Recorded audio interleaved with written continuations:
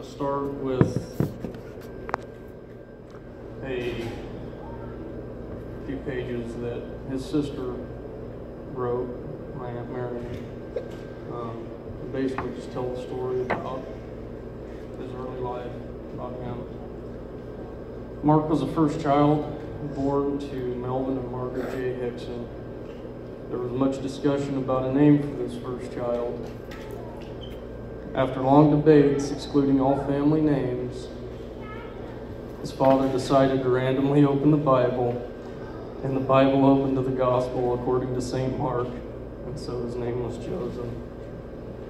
His father worked for PG&E and was on the Feather River Project when the radio message reached him announcing Mark's birth.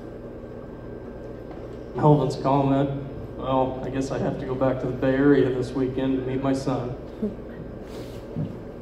When Mark was about 3, the family moved to Mountain View and lived in a small house on Karen Way, built in what was once a fruit orchard.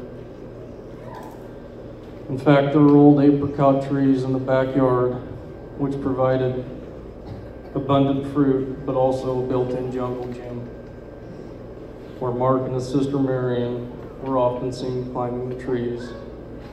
On these branches, he would watch the original Mouseketeers when they would visit Bobby Burgess's parents next door. But Mark's passion was playing cowboys and Indians. His sister was always the Indian. After the Feather River Project, Mark's father worked for PG&E in Needles, California, on the waterline from the Colorado River to Los Angeles.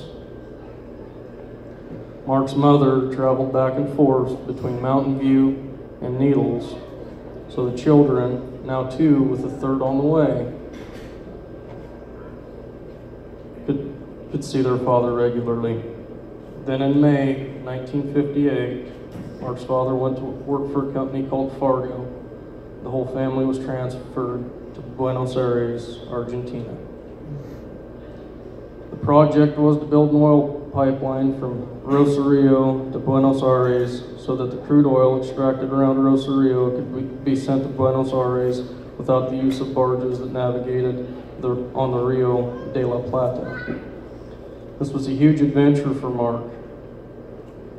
He went from attending public school in California to St. Peter's private boys' school in Argentina, where the curriculum was done half a day in English and the other half in Spanish. Printing pencils were replaced with cursive and dip pens. This foreign sojourn finished soon after the Argentinian military staged a coup and outed Juan Perón. So in the spring of 1959, the family returned to the USA. Mark's father took a job as a city engineer in Santa Maria, California, and the family resided there until 1965. Here Mark had his first dog, Rusty, a boxer mix, and the 2 of them got into lots of adventures. Mark's father hunted regularly, and the freezer was full of venison, pheasants, quails, and ducks. Mark, then 12, went bird hunting with his father, but was not allowed to shoot the shotgun. But back at camp, late one afternoon, another hunter decided to let Mark shoot at something. He had Mark sit down on a log and pointed out a dark shadow up in the trees. Mark took aim and fired. The recoil knocked him off the log, but he hit his target. A great horned owl fell out of the tree. The poor animal was stuffed and mounted and displayed proudly in Mark's bedroom. Mark participated in the music programs at the local schools and learned to play French horn. He played in the band at school, but also in the community orchestra, and played various concerts with them. The last concert he performed was in Verdi's Requiem as 4th horn. Through music, Mark met Marion Moreno, a band teacher, and was invited to the Moreno Ranch outside Santa Barbara to meet Abelito Moreno and experience many weekends on the small working ranch that was over 100 years old.